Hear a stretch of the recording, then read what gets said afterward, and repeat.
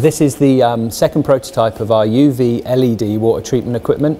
It's a device that's been built to answer the needs for disinfection and advanced oxidation treatment of water. What we can do with this device is very efficiently dose ultraviolet energy to large volumes of water. We were engaged by United Utilities and worked with them through the Innovation Lab and the Innovation team to be able to move this into a full-scale pilot treatment. We've never been able to use LED technology before because it's just never been available in the market to the scale that we need it. In working with Typhon over the last few years, we've taken it up by a factor of 1 million. We're 1 million bigger now than when we first met them.